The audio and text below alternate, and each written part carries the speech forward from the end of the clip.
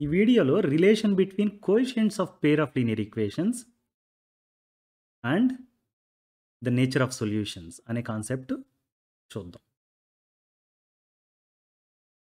We know that generic form for pair of linear equations in two variables is a1x plus b1y plus c1 equal to 0, a2x plus b2y plus c2 equal to 0.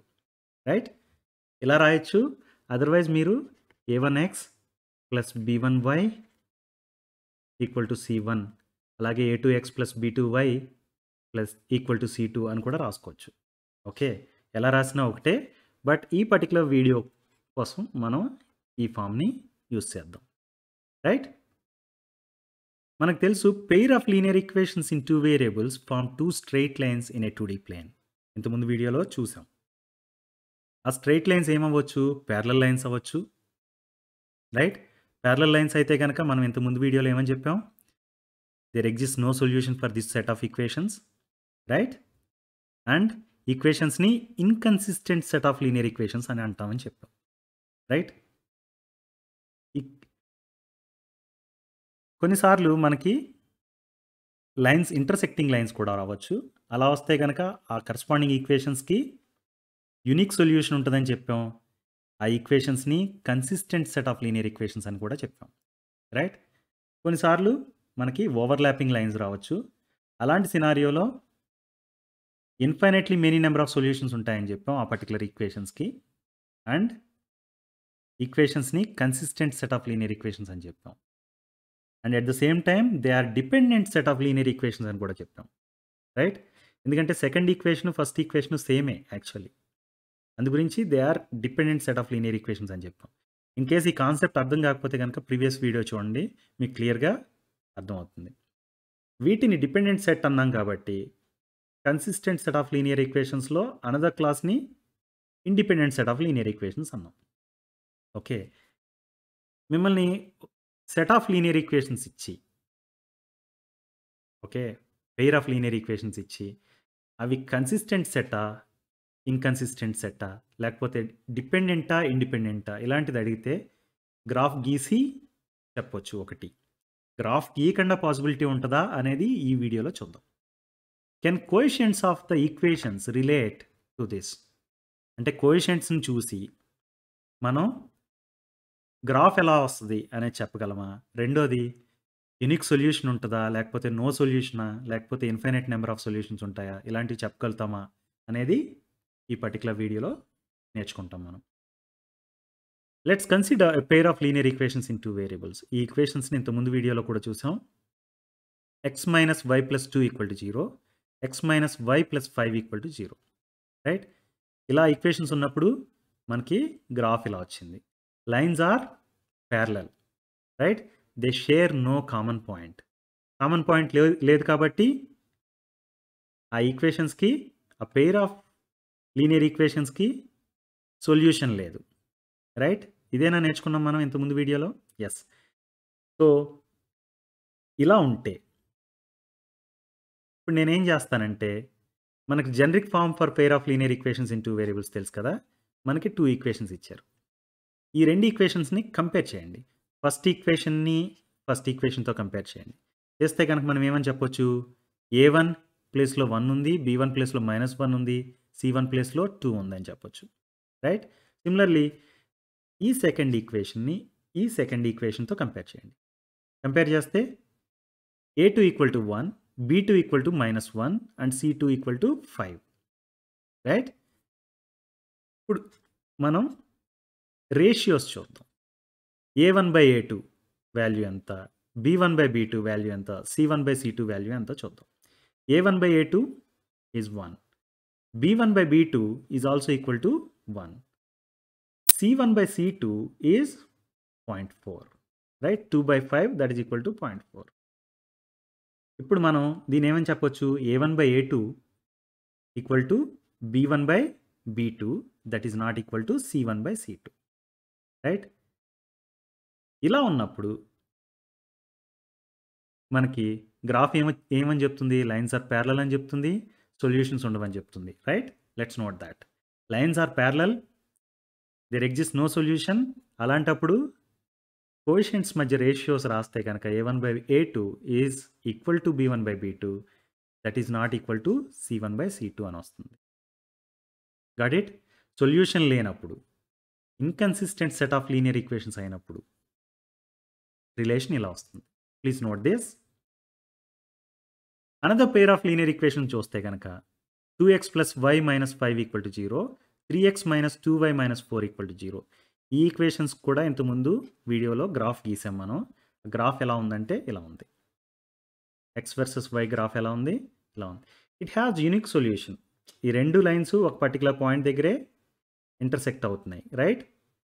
అది ఆ point, intersection point ఏదైతే ఉందో అది unique solution, right? So unique solution exist for this pair of equations and ఇలాంటి ఈక్వేషన్స్ని consistent set of linear equations అని కూడా చెప్పాం, right?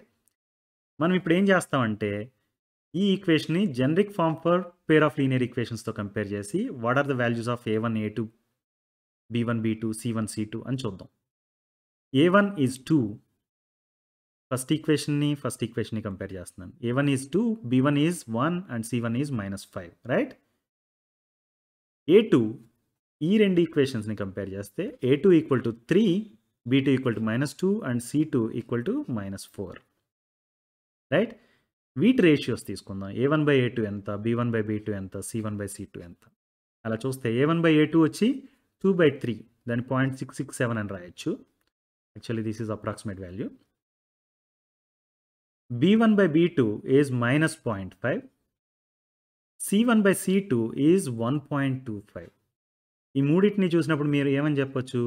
a1 by a2 is not equal to b1 by b2, that is not equal to c1 by c2 అని చెప్పొచ్చు, right? ఇలాంటి కేసులో you have unique solution, right? And set of linear equations are consistent set of linear equations, right? Lines are intersecting. ఇలాంటి relation ఉన్నప్పుడు graph చూడకుండా మీరు చెప్పొచ్చు lines are going to be intersecting and then the solution is going to be unique and equations are consistent set of linear equations అని చెప్పొచ్చు. Please note this. మనకి యాక్చువల్గా c1 by c2 కూడా చూడక్కర్లేదు. a1 by a2 is not equal to b1 by b2 అని రాగానే మీరు ఇది చెప్పేయచ్చు. ఆల్రెడీ లైన్స్ ఆర్ ఇంటర్సెక్టింగ్ అని, యూనిక్ సొల్యూషన్ ఉంటుందని చెప్పేయచ్చు, right? Don't worry about c1 by c2. ఒకసారి ఇది నాట్ ఈక్వల్ టు అని తెలిసిపోతే మనకి. Please note this. Another pair of linear equations చూద్దాం. x minus y plus 2 equal to 0, 2x minus 2y plus 4 equal to 0. ఇంతకుముందు వీడియోలో మనం చూసాం ఈ రెండు ఈక్వేషన్స్ సేమే అని, right? This is 2 times x minus y plus 2 equal to 0. ఆ పర్టికులర్ సినారియోలో మనం గ్రాఫ్ గీస్తే కనుక రెండు ఈక్వేషన్స్కి ఒకటే లైన్ వస్తుంది. యాక్చువల్గా ఏంటంటే ఫస్ట్ ఈక్వేషన్కి ఒక లైన్ వస్తుంది, దాని మీదే సెకండ్ ఈక్వేషన్ లైన్ కూడా వెళ్తుంది. సో మనం ఏమని చెప్పాం? Lines are overlapping are coinciding అని చెప్పాం. అలా కోయిన్సైడ్ అయినప్పుడు infinitely many number of solutions ఉంటాయని చెప్పాం కదా. ఎందుకంటే ఆ లైన్ మీద ఏ పర్టికులర్ పాయింట్ తీసుకున్నా కానీ that is common to both the equations, right? Or that is a solution to both the equations. దాన్ని బట్టి మనం ఏమని చెప్పాం? Infinitely many number of solutions ఉంటాయని చెప్పాం, right? Please note this. Infinitely many number of solutions ఉన్నప్పుడు కోఎఫిషియంట్స్కి ratios రాస్తే ఎలా ఉంటుందో చూద్దాం. ఫస్ట్ ఈక్వేషన్ని కంపేర్ చేయండి. చేస్తే a1 equal to 1, b1 equal to -1 and c1 equal to 2. a2 equal to 2, b2 equal to -2 and c2 equal to 4, right? ఇప్పుడు ratios తీసుకుంటే కనుక a1 by a2 equal to 0.5, b1 by b2 equal to 0.5 and c1 by c2 is also equal to 0.5. చూడండి, a1 by a2 is equal to b1 by b2, that is equal to c1 by c2, right? మీరు ఎప్పుడైనా relation ఇలా ఉంటే కనుక మీరు ఏమని చెప్పొచ్చు? Lines are going to be overlapping and infinitely many number of solutions ఉంటాయని చెప్పొచ్చు. Then consistent set of linear equations అవుతాయని చెప్పొచ్చు and dependent set of linear equations అవుతాయని కూడా చెప్పొచ్చు, right? This is 2 times x minus y plus 2 equal to 0. ఈ 2ని ఇటు పక్కకు తీసుకెళ్ళామనుకోండి ఏమవుతుంది? Equation x minus y plus 2 equal to 0. అంటే ఫస్ట్ ఈక్వేషన్ సెకండ్ ఈక్వేషన్ సేమే. సెకండ్ ఈక్వేషన్ ఎలా వచ్చింది? ఫస్ట్ ఈక్వేషన్‌కి 2తో మల్టిప్లై చేస్తే వచ్చింది. అదర్‌వైజ్ సెకండ్ ఈక్వేషన్ తీసుకొని 0.5తో మల్టిప్లై చేస్తే ఫస్ట్ ఈక్వేషన్ వస్తుంది. అంటే one equation is dependent on the other equation. అందు గురించి వీటిని dependent set of linear equations అంటారు. Right? Please note this. Now let's summarise. Generic form for pair of linear equations a1x plus b1y plus c1 equal to 0 and a2x plus b2y plus c2 equal to 0 అని రాసుకోవచ్చు. They form two straight lines in 2D plane. Right? ఎప్పుడైతే pair of linear equations in 2 variables ఉన్నాయో అవి 2D ప్లేన్లో అంటే 2 dimensions ప్లేన్లో xy ఇది 2D plane. Right?